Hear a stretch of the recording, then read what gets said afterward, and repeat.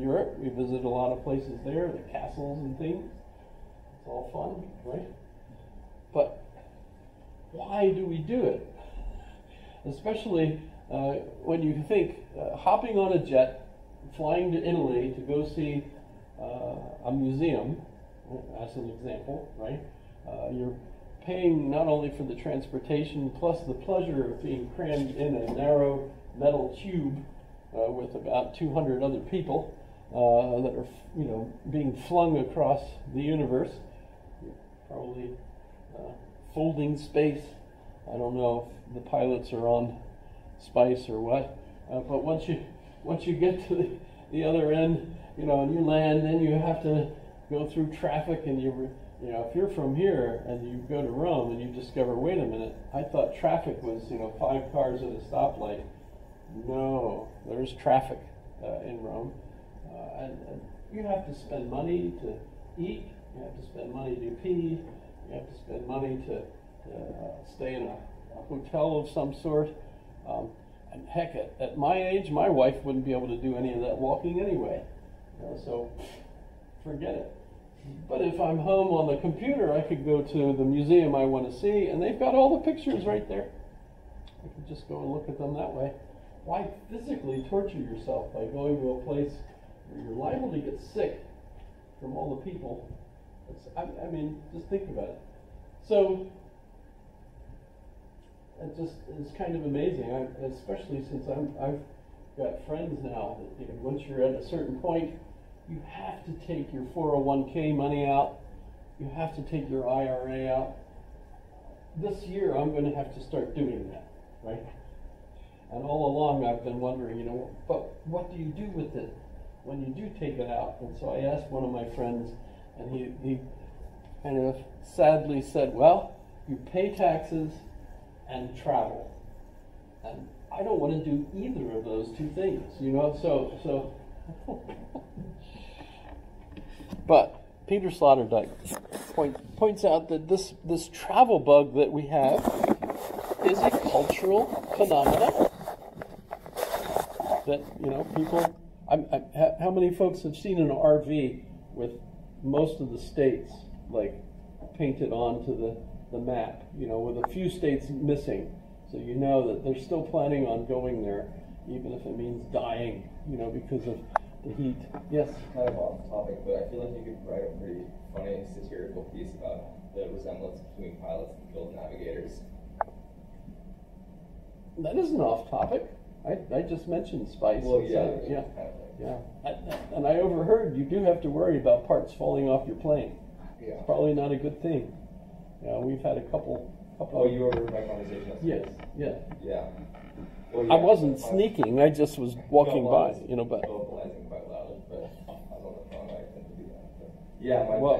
A piece hanging by a thread. I'm worried about the cowling. It's it needs to have an upgrade done to it, and it's not about to fall off, but it's one of those things in the back of your mind where it's this could happen, and if it did happen, it would be quite catastrophic. Yes.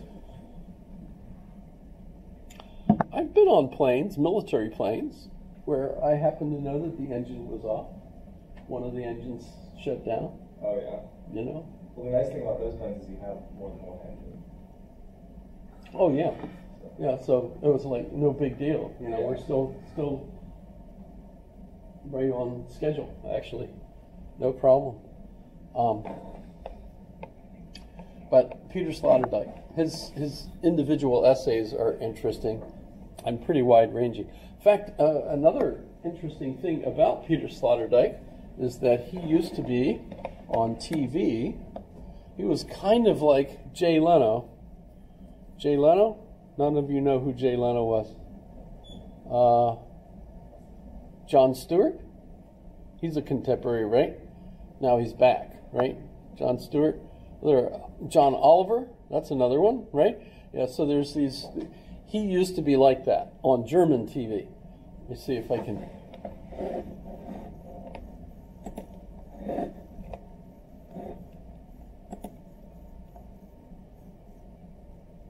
Oh, this should be fun. But it's 2 hours. We're not going to watch the whole thing. Let me see if I can. 344 from the gay science. The Gay Science was a book by Nietzsche. Even we I think today you could translate it the Happy Science. It is said with good reason that convictions have no civic rights in the domain of science. It is only when a conviction voluntarily condescends to the modesty of an hypothesis, a preliminary standpoint for experiment, or So you could tell there's no sword fights or duels or any. It's boring TV, but there it is if you're interested.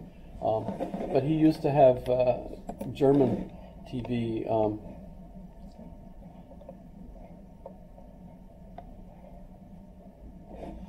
well.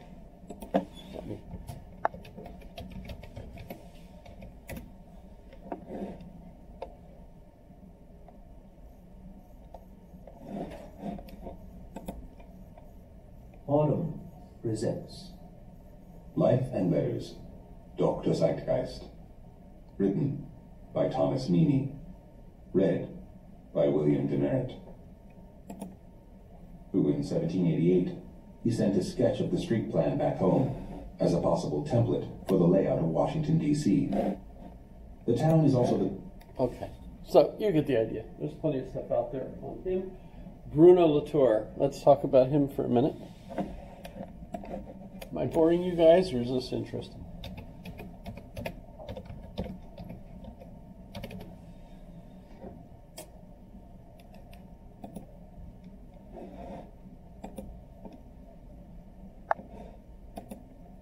And some type of object which, in spite of the fact that they are in the whirlwind, actually float. And that's especially true of a barrel. I ask to be able to write on the blackboard, but my writing is awful, so don't try to read what I've written. The key point is that he stick to the barrel and he emerged unscathed from the maelstrom, in spite of the fact that the boat, his two brothers, and everything else has been sort of sucked by the very powerful maelstrom. So what I'm interested in doing with you today is sort of a detection. So we are in a catastrophe, but we are very quiet, and we try to detect what the difference between those things which sink in and those things that float. So it's a slight difference.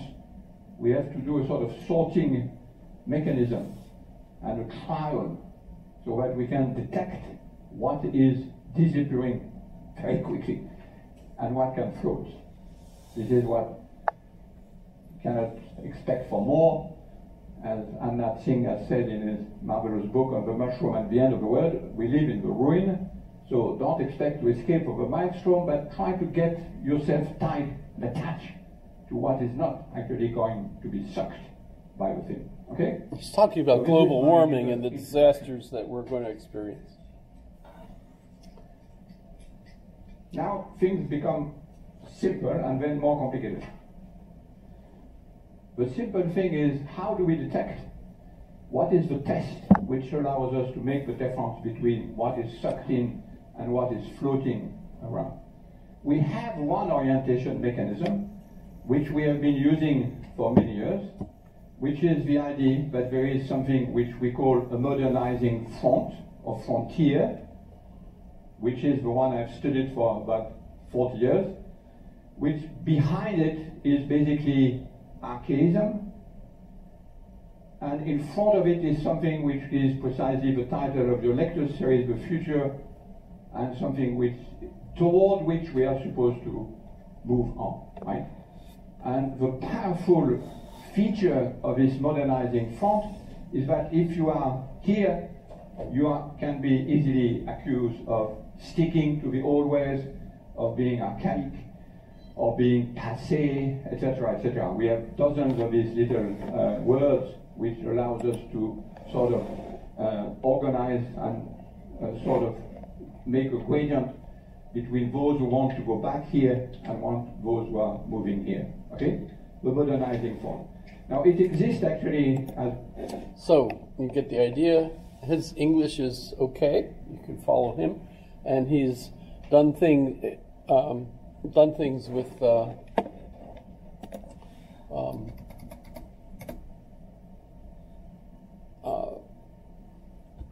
various prizes. He's given the Edinburgh lectures and things, so he's been very popular and involved in lots of things. So you get an idea. He did die also recently, October 22.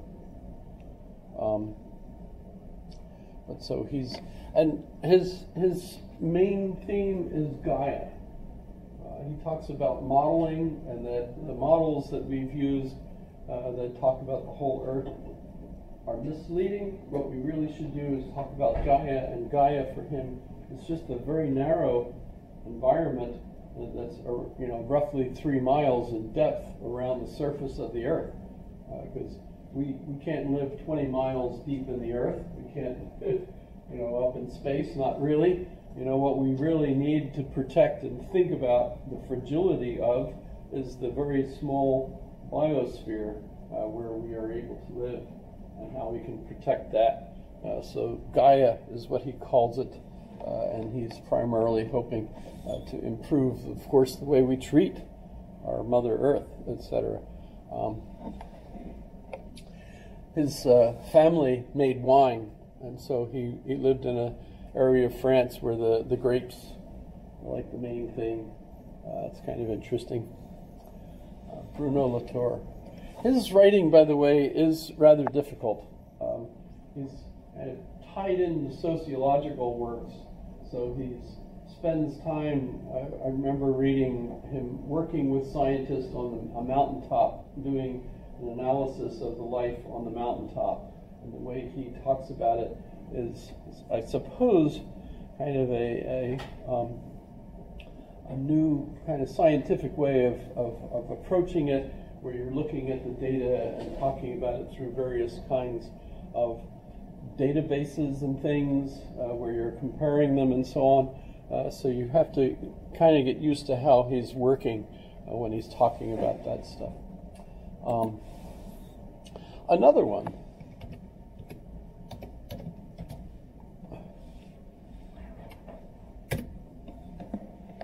Now, Amartya Sen is from India, but he is known mostly as a professor at Harvard. So notice he's 90 years old, and he writes lots of different books, and his focus is on justice. One of his main books is The Idea of Justice.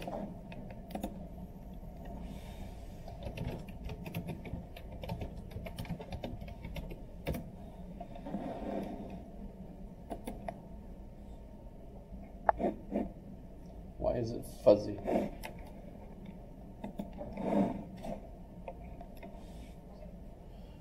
The idea of justice. The other philosopher that I would especially associate with justice today is Martha Nussbaum. And remember, Martha Nussbaum is also considered an Aristotelian. So her focus was on Aristotle. But Amartya Sen is very interested in diversity, looking at justice from the standpoint of many different perspectives. So I'm not sure how he would talk about things right now, but I'm sure if he were looking at the situation and any of the hot points, he'd want us to think about the justice of those situations from the perspective of all sides, not just whatever side maybe our news media is focused on, but from all sides, and the way that we can support the whole problem of being objective. How can you be objective in a situation where there's multiple points of view, right? When I talk about how value statements can't be facts, because you know, I might think this cup is a good one, you might think it's a lousy one, right? Think about electric cars. You know, people, you know, talking about electric cars will save us from burning carbon you know, fuels and so on. But then on the other side, people point out, well, look how much earth you have to move in order to gather the kind of materials that will build the batteries, et cetera, right? So there's all kinds of different points of view regarding whether or not electric cars would actually be a good thing or not, right? Either way, I don't know if any of you have had experience with them here. I still don't think electric cars are a good idea in Alaska. Does that make sense? There apparently are one or two of the new Tesla trucks here. I have never seen one up here. I don't know. Have you seen them? There's like 2 in Fairbanks. There are 2 in Fairbanks? Yeah, I didn't know where they were, but I don't know how well they're doing there. I think you have to keep them in the garage all winter. I don't know. What the heck. However, but that's just another example of points of view. You know, is this even someone like Trump? You know, when we're thinking about Trump running against Biden again, and we've got this situation where politically, of course, there are folks. In fact, from what I understand, the polls show that Trump is actually slightly ahead of Biden. And you know, depending on your point of view, you might think, why would anyone vote for X, right? Well, you meet the people that vote for X, and they can't figure out why on earth would you vote for Y, you know, because as far as they're concerned, you're the one that's dumb, you know, and you know, if you know enough about the situation, you realize that the policies of the one is, you know, the only sane way to go. And both sides are saying, you know, that democracy is at risk. You know, we're not going to have a democracy anymore if so-and-so gets elected. One of the